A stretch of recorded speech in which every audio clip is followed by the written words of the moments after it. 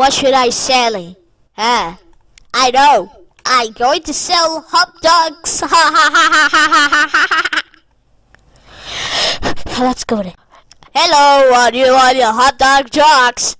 Look, Buff Bun. Yeah, we brought your hot dog truck. Yeah, you're the TT. How may I help you too? We want hot dogs, please. Oh, all right, that will be $2. Here you go. Here you go. Thank you for choosing hot dog. Have a nice day. Hey, are you selling hot dogs?